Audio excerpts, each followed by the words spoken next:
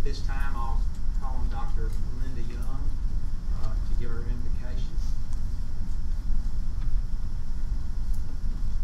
Good morning. May we pray.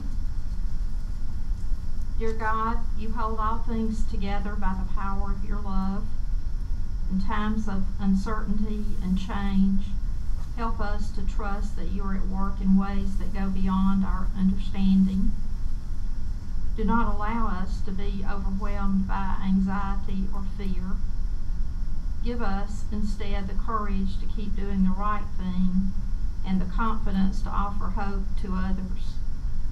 May your Spirit be present among us in the mouths of all who speak, in the ears of all who listen, and the heart of all we say and do. We pray in Jesus' name. Amen. Thank you, Dr. Young. If y'all stand for a pledge of allegiance, Mary Scott Hunter, before the invocation, will lead our pledge. Attention, salute, pledge. I pledge allegiance to the flag of the United States of America and to the republic for which it stands, one nation, under God, indivisible, with liberty and justice for all. Sharper, will you please call the roll? Here.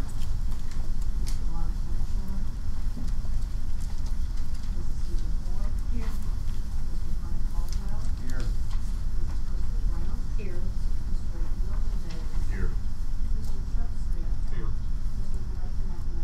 Here. Here.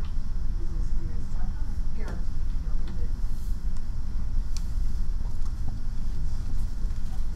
Thank you. Next is item 4 on the agenda, approval of the agenda. Each trustee was sent a copy of the agenda well in advance of this meeting and had a chance to look over it. This time I'll entertain a motion to approve the agenda. It's been a motion by Mr. Davis. Is there a second? Second by Ms. Brown. Any discussion? There being none, all those in favor of approving the agenda as submitted, please raise your hand.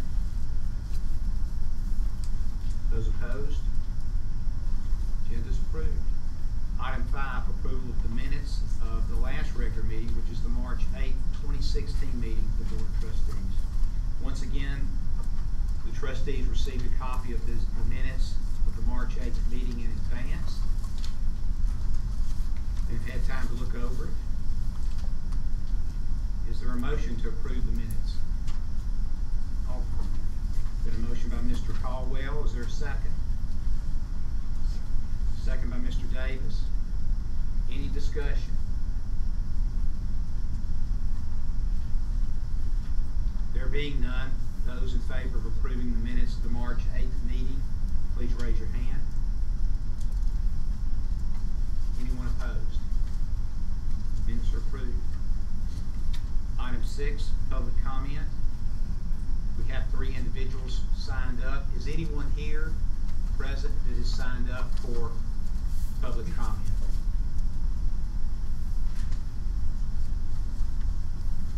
Anyone present that signed up for public comment?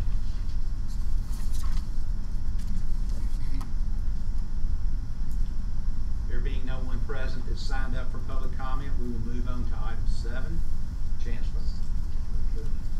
I would like to take item 7 in 2 pieces if I could. I'd like to begin with item 7A, 1, 2, 3, and 4.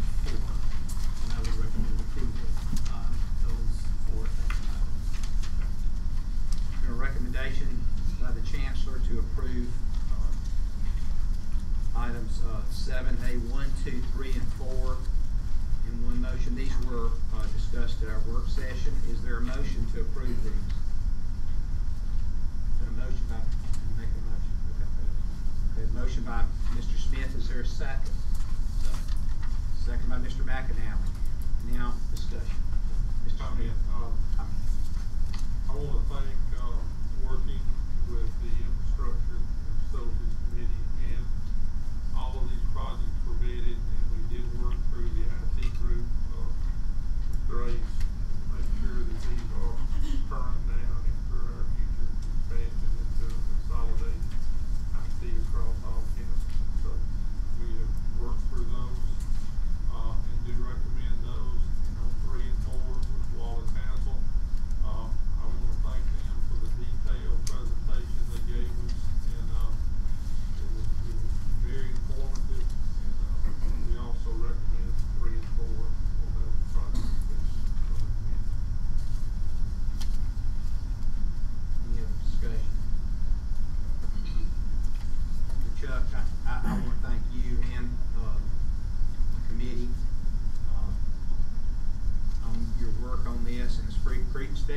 appreciate the cooperation from the different institutions on providing the necessary information.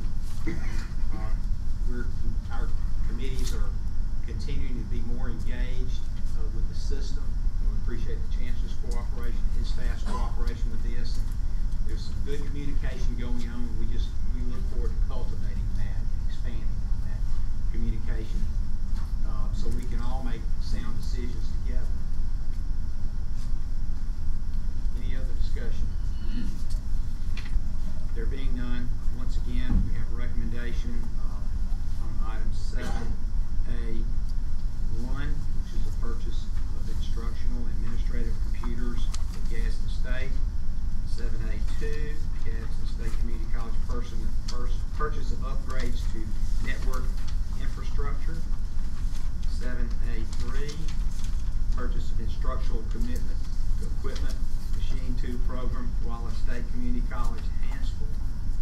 7A4, Wallace State Community College, Hanceville, purchase of instructional equipment for the diagnostic medical sonography program.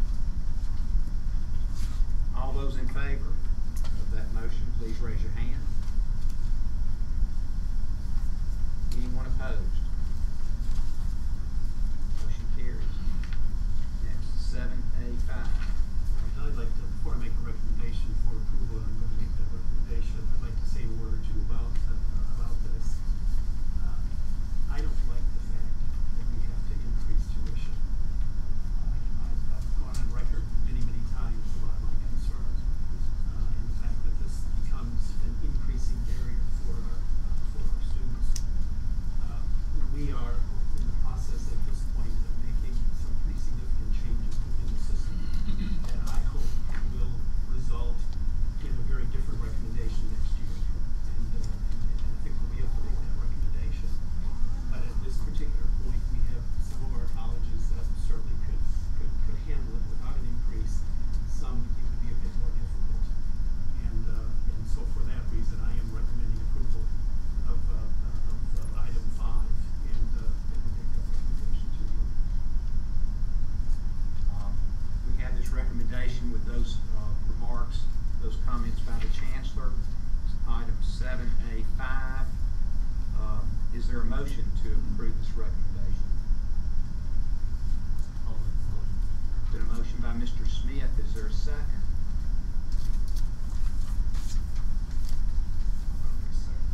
Second by Mr. Davis. Okay, discussion. Well, like the Chancellor, I hate to see it, but I know it's going to, help colleges that need it, but it also helps economic development. Look at where we are in the southeast compared to other schools in the south.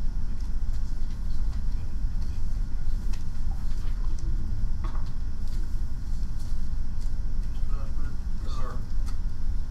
I had the opportunity a couple of weeks ago to attend one-day seminar in Nashville, Affordable College Tuition. The Chancellor was there and spoke from the perspective of the middle skills gap and what a challenge we have with that in Alabama. And we've had a lot of discussion about this issue over the last couple of weeks, and a lot of emails, and frankly I've done a lot of research on it myself, and I was a little bit surprised to find that in the southeast and the states with which we compete for economic development issues, that we're tasked with training the workforce for that, and we understand that. We understand quite the challenge, and we also understand that we're challenged with funding to do it as well as we would like to do it. I too don't like the fact that we have to raise tuition, and hope to move towards the day where we do not have to. I am a little bit concerned when you look at our comparison of tuition on average from independent sources for the states around us. We're not the highest, but we're the upper level of the cost. And you look at what Tennessee's doing, and you look at what Georgia's doing, and Louisiana doing, and these are states we compete with every day for economic development projects. And we've got to be competitive on every level, and that includes the community college system being cost effective for people to get there, go and get the training, to create the workforce that we have a projection in the coming years to be short almost 500,000 people. So told someone earlier, I seldom talk myself out of something, and maybe I haven't here, but, I tell you, there's a lot of work to be done, I think, in working with the legislature and with the executive branch to make college affordable. And I think it probably needs to be one of our primary tasks. I think I appreciate you bringing up the Tennessee conference. That, I think, was eye-opening for everyone. And I went away from that conference, quite frankly, with some level of fear, because we are not competing with Tennessee. We will not compete with Tennessee, and that should be scary for all of us.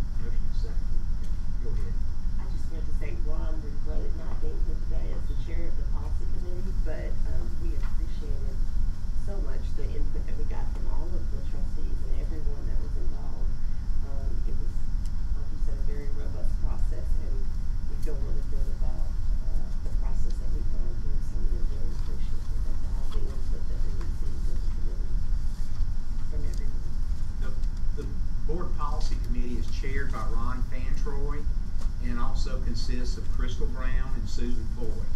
I want to compliment them and congratulate them on the work that they've done, and in addition, the great input we've had from other trustees in this process, and especially the work that was done by the Chancellor and his staff to arrive at these policies. It's some good work, good collaborative work, and I think we've got a great finished product. It's not to say it's perfect. This is a living document. It can be changed by the trustees at any time. But we have a real sound foundation to start on. But thanks again for y'all's work, Crystal and Susan, and the work done by Ron. Ron Fanchel has been instrumental in coordinating and communicating with everybody to reach this point. I certainly appreciate it. And Chris, to be redundant, if you wouldn't mind, I'd like to second what you said. This is very, very tedious work. It is very tedious work.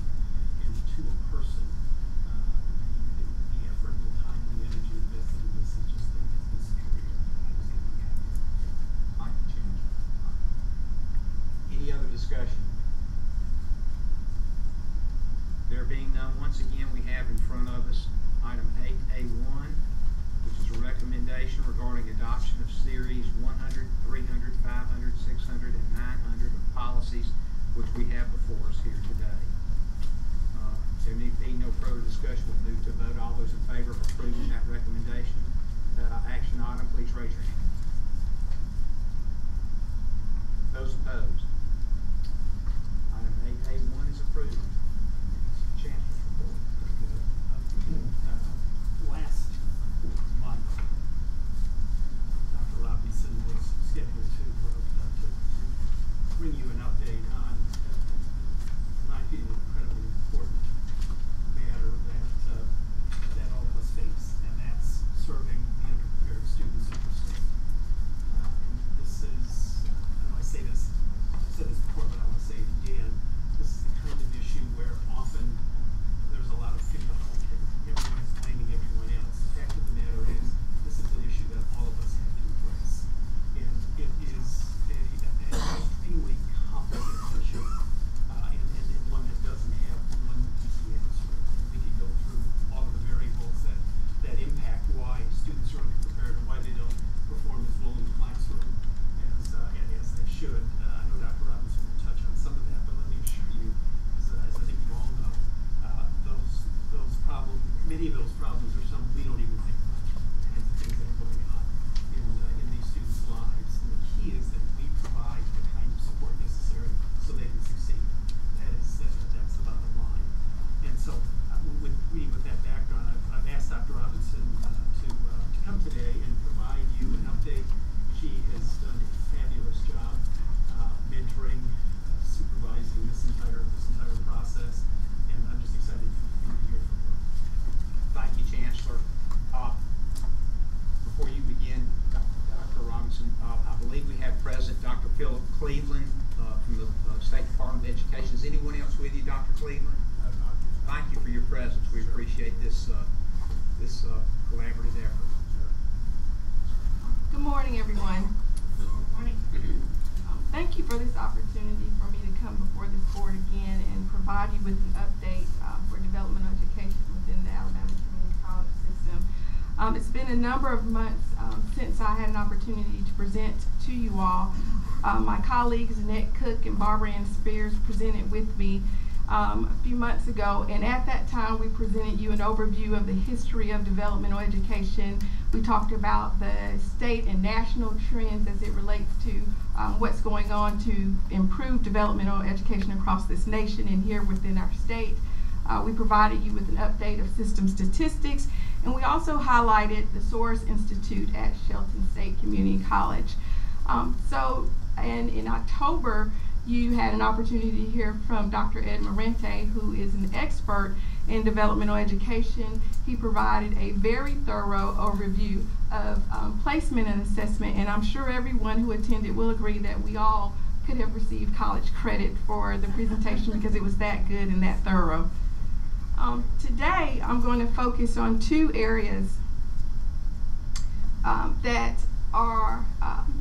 have the potential to make some significant changes in the area of developmental education here within our system. The first being the placement test, in which we're moving to a new placement test starting this summer for some of our colleges and this fall for others. It is the AccuPlacer. And also, I'm going to discuss two pilot initiatives that deal with preparation. One on the in the area or at the K-12 level, and another at our community colleges. At the K-12 level, I will be discussing the Southern Regional Education Board readiness courses, and at our community college level, I will be discussing pilot initiative for academic boot camps. I apologize for the smallness of the font, but you have the presentation in front of you. But I did want to present just some statistics for our fall enrollment for our first-time freshmen. This is something that we historically present whenever we're giving an update on developmental education. This fall, for our first-time freshmen, the number of individuals who required at least one developmental course was 43.98%. This is actually a 2.3 decrease from the previous fall cohort, so we do see a decrease. And if you look at the red line on this chart, hopefully you recognize that this is a downward trend. From 2011 to fall 2015, this represents a 6.3 decrease. Okay. When we compare from one fall cohort to the other, the percentages aren't that large, but certainly this is the trajectory that we want to see. And hopefully with the implementation of our new placement test and some other initiatives going on at our colleges, we will see a greater decrease in the number of students requiring developmental education. So the first thing I would like to focus on is our AccuPlacer test. And the AccuPlacer, as you all know, is a placement test. As I mentioned, it will be replacing a Compass, which will expire in November. This is an adaptive test. It's a little bit different from the Compass test in that Compass students could achieve or receive a varied number of questions. But with the AccuPlacer exam, there's a standard number of questions that all students will receive for each subject area. Two major differences that we are going to do moving forward will be standardized system scores. We'll be recommending this, and also the use of multiple measures. And I'll talk more about these in just a minute. Another advantage to adopting the AccuPlacer is what they call the group model. This model will allow for the system to do the preliminary setup for the AccuPlacer, which will expedite setup, and it will also guarantee that there's standardization across the system in terms of our placement rules, in terms of our background questions, but this still will allow our colleges to have autonomy to make changes to meet their local needs. So when we talk about standardized cut scores, when I talk to groups, I often have to say this was not a directive or a mandate by the system office. This is actually a grassroots effort that comes from our colleges, and I've heard it across the state as I visited various colleges and actually did a presentation at the ACT conference this year in the fall. There are some advantages to establishing standardized scores across the system, and these advantages include the following. We establish common placement score benchmarks of academic proficiency in developmental and college level courses. We improve the system's ability to actually track and analyze data that will allow us to determine the effectiveness of our developmental education programs. We minimize placement barriers when we have students that transfer from one community college to another. And one of the features of the AccuPlacer test, specifically in this group model, if a student gives their permission when they take the AccuPlacer test, if they happen to transfer, that score will be available to that transferring institution, so they don't even have to bring it with them. It will be on record. Lastly, it provides a clear signal to our high schools about the preparation students need to have to be college ready. So at the end of January, we convened a committee that actually had the opportunity to take the specific tests that AccuPlacer offers. They were able to read abundance of literature about the placement test scores, and they were actually able to look at scores from across this nation. And they set some standard standardized scores for various areas, subject areas.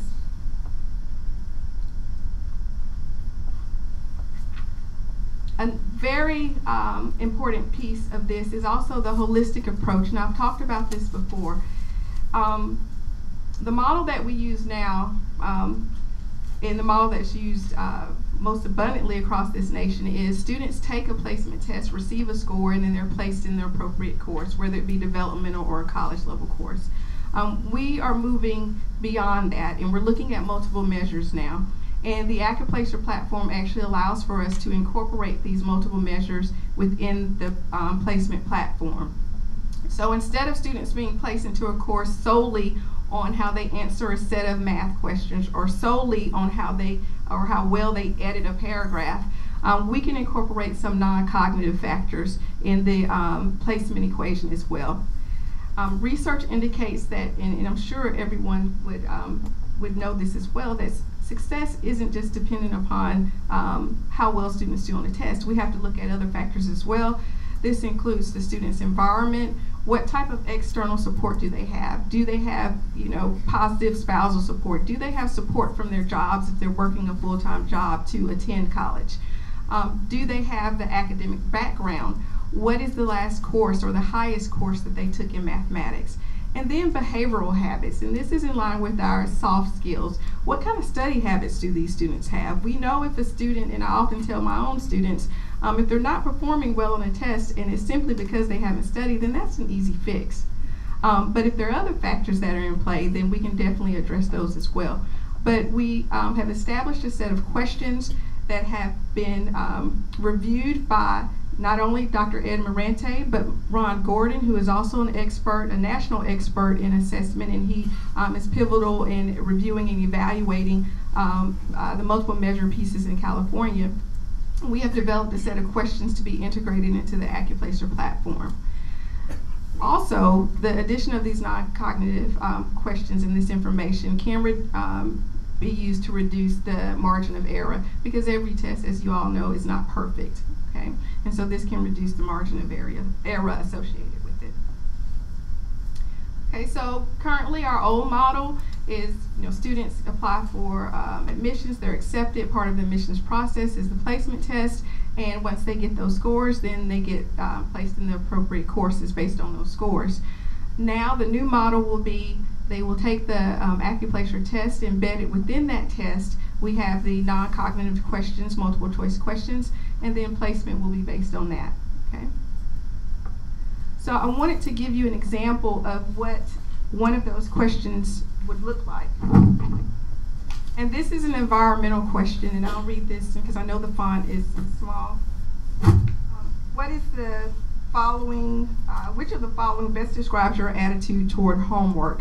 And so there are 4 choices, the first being a student that always does the reading assignments, does the homework, and gets everything done on time. The second choice is a student that reads some of the assignments and will try to get the assignments in most of the time. And then the last 2 are deal with a student that might choose, may read, may do the assignments, and the last one, I might not do anything, basically. Okay, and so those questions are the choices are actually weighted. So depending on how the student answers the questions, those percentage weights will be added to the score. And so there will be 2 scores that will be presented, an unweighted score and a weighted score. Okay.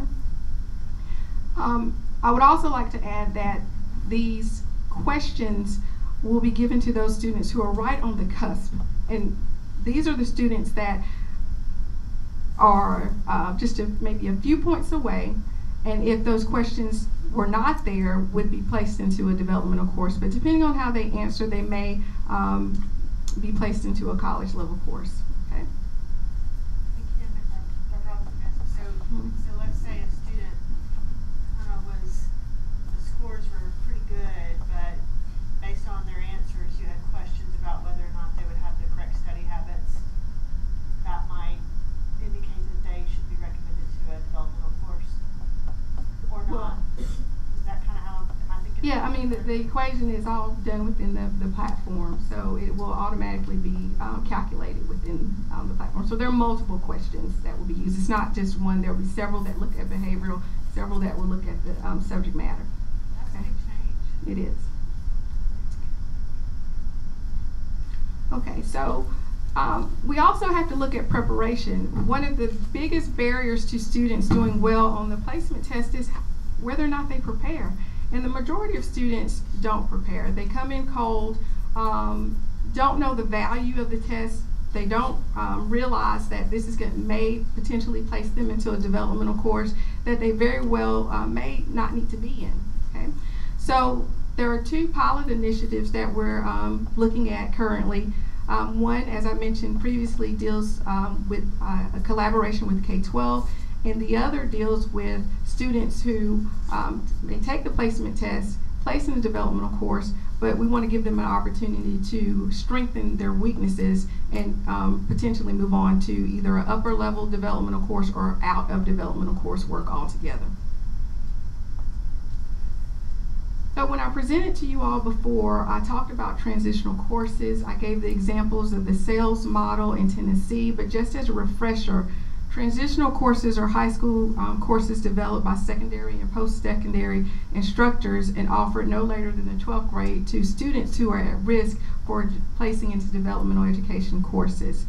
The Southern Regional Education Board has two courses, one in math and one in literacy. These courses are rigorous. We had a team of representatives from some of the pilot institutions meet this week and go over the coursework, the curriculum in these courses, and this is nothing to sneeze at, okay? But these courses present the material in a way that is more relevant to the students. For example, in the literacy courses, it is an integrated course. The reading selections deal with biology, which is my favorite area, and it asks the students to do some extensive writing and actually do some research in writing related to the topics that's discussed in biology.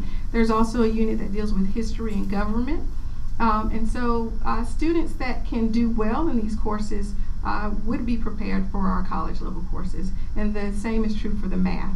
So these courses are not designed for students that are on the lower end of the spectrum, and they're not even designed for the students that are on the higher end that we know are going to go on to our 2-year or 4-year colleges. But upon successful completion, the models, and there are models in over 20 states currently, and most of them have the student success defined as a B or higher in the course. They do not have to take the developmental courses at the community college level, and in some instances at some 4-year schools that have agreed to accept the courses. So what I have before you are 5 steps that were given to us by John Squires, who is the director of the college readiness at the Southern Regional Education Board. So we are looking to begin an initiative, which will be a pilot initiative, which is a collaboration with K-12. The first step would be to establish college readiness benchmarks. As you all know, currently the benchmarks for ACT for math and reading are set at 22. For English is at 18. At our college is currently based on policy. For math, for everything, the exemption for the placement test is now at 20. The Developmental Education Task Force will be recommending that the English be lowered to 18, and that is in line with the national benchmark for the ACT. Okay. The Alabama Community College System will collaborate with our K-12 partners in establishing these readiness courses for our underprepared students, and the key word is collaboration.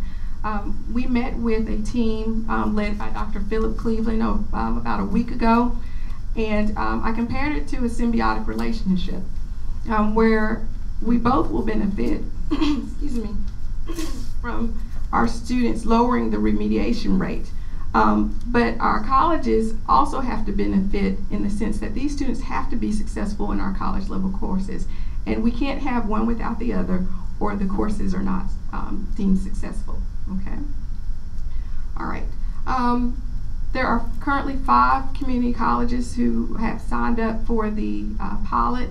Those colleges include Enterprise, Wallace Selma, Central Alabama, Northwest Shoals, and Jefferson State Community College.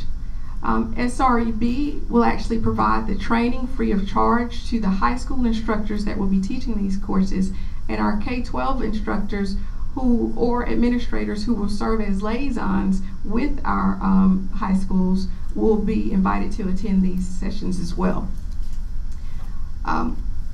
Once these courses are implemented, of course we have to analyze and to deem what's successful. And what we'll be looking at is whether or not the students were successful, number one. Number two, whether or not these students actually go to college after they finish. And number three, how successful are these students in the college level courses once they begin them and complete them. And so tracking these students is going to be vitally important, okay? We have to be able to follow these students once they graduate from high school and enter our colleges. Another piece and advantage to these courses, and this is seen in models in other states, is that there's an integration of what we refer to as college knowledge. That there is time taken during these courses where students are introduced to, for example, the FAFSA, how to fill out that form. We know that is a huge barrier for a number of our students. What it means to be a college student, okay? Simple things like what is a credit hour, okay?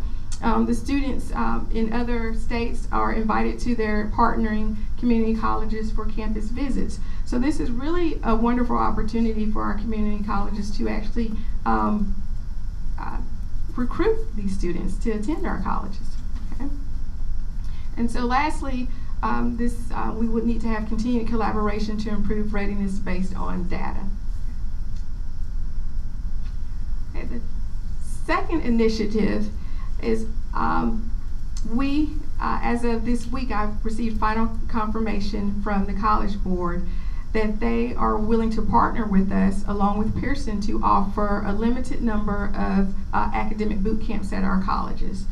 I had an opportunity to meet with some administrators at Pearson, and we had a discussion about this, and I simply asked, could we have access to some of their software for our colleges, and they simply asked how many. Okay, so I thought 7 was a reasonable number to ask for, and they agreed. And what Pearson will be providing for us is access to their software known as My Foundations Lab, and a number of our colleges currently use this software already. Once we talked to Pearson, and once we adopted AccuPlacer, I went back to AccuPlacer and said, hey, Pearson has agreed to give us some waivers for their software. What can you all do? It was a little bit more tedious to get the College Board on board, and we had to go through a number of different steps, because what we're asking for is a number of diagnostic tests from AccuPlacer. Now, let me describe to you, or describe how that is different from our placement test. The placement test is an indicator of what students know at that particular point in time. The diagnostic test actually identifies the strengths and weaknesses of the students. So if they don't understand factoring, then this is going to come out within the diagnostic test, okay? When we couple the AccuPlacer diagnostic test and identify those students' strengths and weaknesses, we will also couple that with the Pearson's My Foundations Lab, which creates a customized learning pathway for each student based on their diagnostic test, okay? And so AccuPlacer already has a recommended model for these boot camps. They recommend that, of course, that these are offered to students that are enrolling in our colleges. They recommend that the class consists of at least 20 to 25 students, but of course we know that can vary. Typically these boot camps are 2 to 3 weeks. There are variations to this, however, but what they have found is if you allow students 2 weeks to work on their deficiencies, you can see significant increases and significant change. And when we talk about 2 weeks, we're not talking about all day. They truly recommend about 2 hours of computer time. Other models have given students the software, tell them to go home and work on it, and as you can imagine, that does not work out very well. So it's important that these students are on campus working with a trained instructor and or facilitator in order to move through the modules that have been created for their pathway. For our colleges that would want to participate, and again, I just received final word this week that it's a go, so we will be sending out a memo announcing this.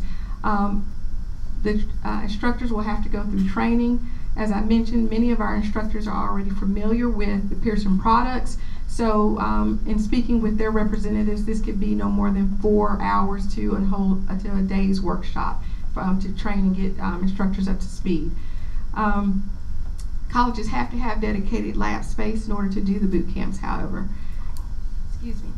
And there has to be a commitment to share the data. Okay, they are giving us these fee waivers for the My Foundations lab and for the diagnostic tests, so they do want to see how our students perform. And I am looking at this to probably be an aggregated study in which we pull all the data together and present it to both companies. So what's the overall advantage? Many of our colleges already have boot camps in one form or fashion, and as you well know, the advantage is a student that can move up one developmental course, or a student that can move up two, and we do have students that do that, or out of developmental courses. It is a huge cost savings. We're talking about 2 weeks as opposed to 16 weeks. We're talking at a minimal cost as opposed to over $400 for a 3-hour credit course. So if we have students that are committed to this, then we can make some significant headway. And I apologize for those pictures going over the font right there, but in closing, I would want to make you all aware that our state is very fortunate to have 2 individuals that are representing us on the National Board of Developmental Education. Those individuals are Annette Cook from Shelton State Community College. She is now serving as the Vice President. And Meredith Sods from Northwest Shoals Community College, and she is currently serving as the Secretary. I attended NAID in March, and we were also told that Alabama has some of the highest membership in the chapters when compared to all other states. And that, I believe, that speaks volumes to the commitment that our faculty and staff have to moving the needle forward as it relates to preparing our students for college success. Okay. And that concludes my presentation. Do y'all have any questions of me? I have a question about the boot camps. So Dr. Robinson, the boot camps, would it be considered remedial education because they're short and then they can maybe clip out of one level or 2 levels? So what the students will, it's on your paper, but I didn't mention it. So you have the pre-test, and the pre-test is actually the students taking the ACCS test, and if they place into a developmental course, then that pathway will remediate that student. So there's a post-test, and the students will take the ACCS test again, and that's how you determine their gains. I see. And that determines whether or not they're still in remediation or Right. developmental, or they can go ahead and go. Right. And for some students, especially those that may test on the lower end, it's still a win-win because they can possibly move out of the lowest developmental course and up to the next course. But as I said, I've seen data from some of the colleges that have similar boot camps, and they have students that can move 2 places. And that's simply because that student probably didn't have the potential, but did not prepare for that placement test going in, and just needed a refresher and was able to move out. So these boot camps are not considered developmental education themselves. They are not themselves considered. In other words, these students don't go into the mix of students that are. No, that we count? No. That's good. Mm-hmm. Dr. Robinson, tonight, you talk about providing clear signal to high school students about being college ready.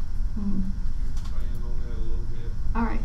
That's a great question because there is no one clear-cut definition of what college readiness is.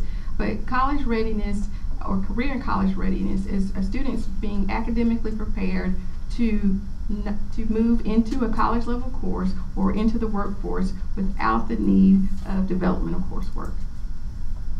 So, and it is my sincere belief that with the changes that we are trying to implement moving forward, that we will definitely have some students that will be deemed college ready based on these changes. Dr. Robertson, a couple questions. Did I gather that we're not currently using standardized testing replacements at all institutions? No, we have a floor currently in our policy that sets minimum cut scores, but colleges have had the autonomy to adjust those scores.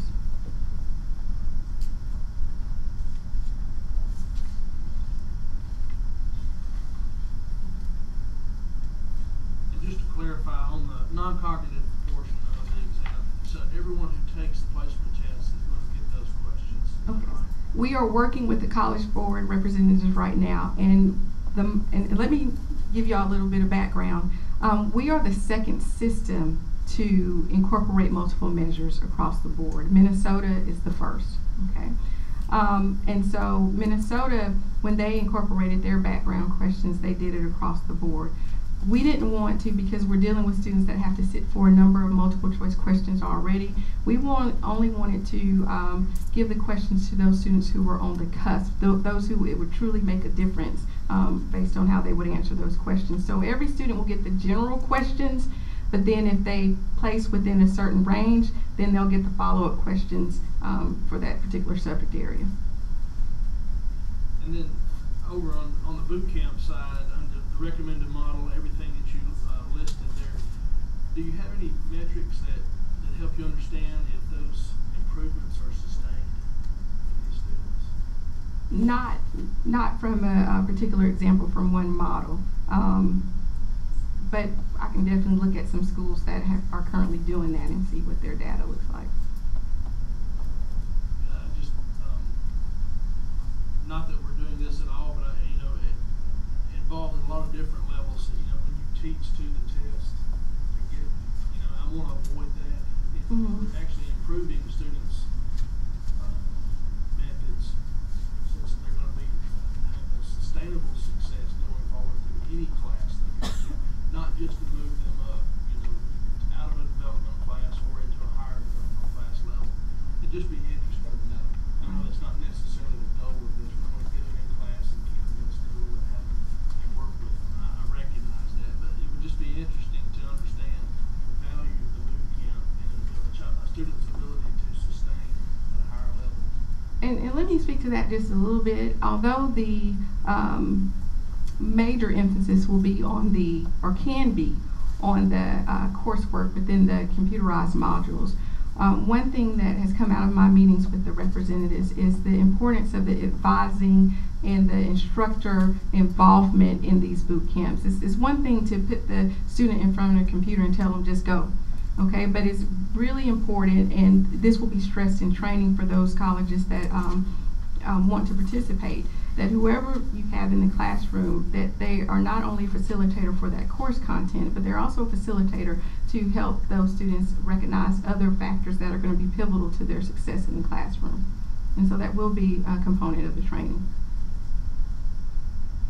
I would say one other thing you mentioned too is that the help with the students with the FAFSA and mentoring for that, at early stages for high school students, I think is probably invaluable to help them, as you said, understand what being a college student is actually about. Yeah. Dr. Robinson, I want to really thank you for the marrying of the ACT piece. We now offer the ACT to all juniors. All juniors take the ACT with writing. It's offered to every single public high school student, and almost all of them accept that and take it. And so I think that there's really an opportunity there to use that effectively. And marrying up those cut scores will be really now. If that student hits all their cut scores, they're not taking the AccuPlacer, correct? If they meet those exemption benchmarks, yes. Thank you. Very helpful. Any other questions? Coursework, Dr. Robinson, it's reevaluated, I imagine, after, or will be reevaluated to make sure we're making progress. For the SREB courses, yes. The SRB has staff that will be evaluating and tracking. John Squires has said this is part of their process. So, and while they'll be doing their tracking, we'll be doing our tracking too. It's going to be vitally important. Okay. All right. Well, thank you. I have one. Okay. You will let me know if there's anything we can do to help you on the K-12 side. Absolutely. Okay. Thank you. Thank you, Dr. Robinson. I have just a couple other items I'd like to just briefly touch on. First is we have a number of new employees I'd like to introduce. First is Patricia Brady Higston, she's the data management assistant in the Division of Information Technology. Stand up for a moment. Welcome. Samantha Ivory, Systems Administrator, Division of Information Technology. Welcome to you. Ezriel Darkchild, Division of Information Technology. And Chris Lewis is on loan from AT&T Alabama Technology Network as a special assistant for workforce. Welcome to you.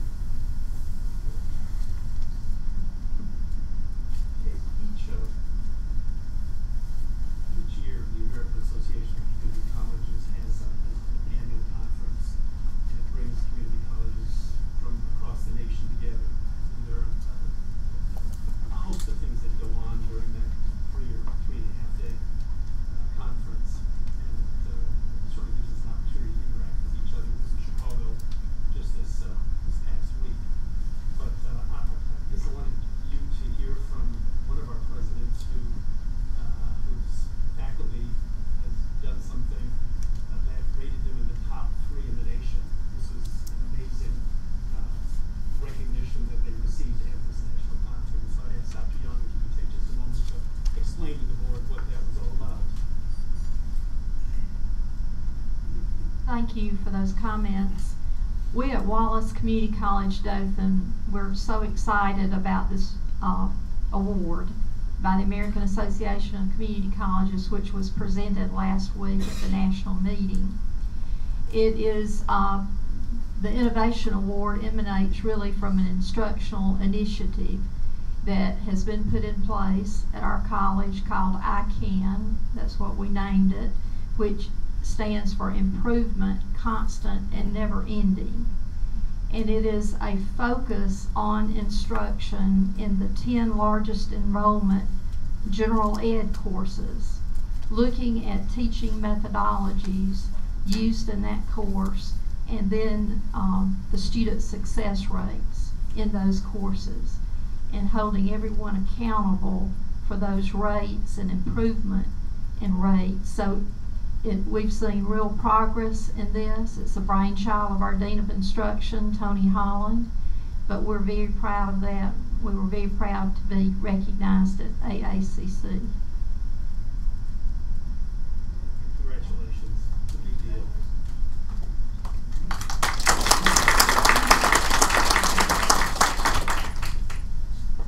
I think all of you have received an invitation that was just announced again that this Friday our All Alabama Academic Team Program Awards. This is where we recognize our best of our best. This is an annual event that is here in Montgomery. We look forward to that. You should have received the 2015 annual report. Janet Martin and a number of people on her team have worked on this, and I think you'll enjoy paging through that, in addition to the normal kinds of items